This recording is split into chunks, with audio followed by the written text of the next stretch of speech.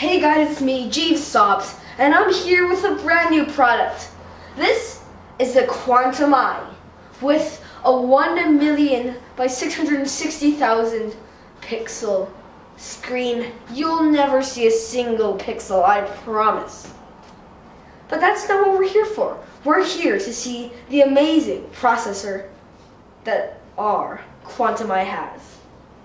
As the first Quantum iMac, we wanted a nice, solid, fast processor. So we had a 400 qubit processor. It does an astonishing 296,728 petabytes per second of information. And just to put that into perspective, 1 byte is 1 process per nanosecond. And a petabyte is 1,000 terabytes. Whoa.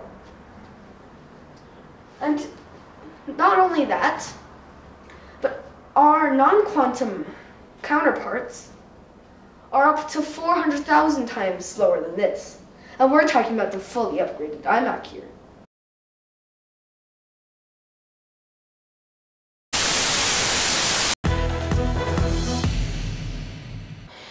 Hello everybody, this is CBC News. I am your host, Emin Yang.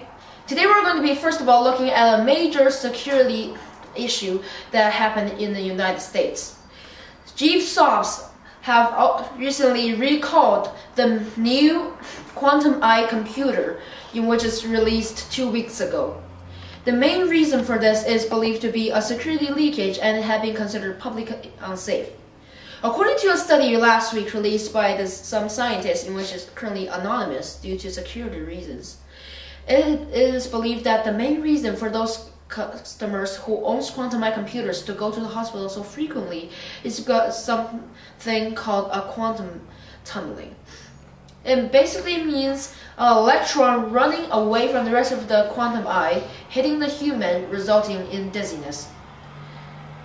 This is CBC News. I am our host, Emin Yang.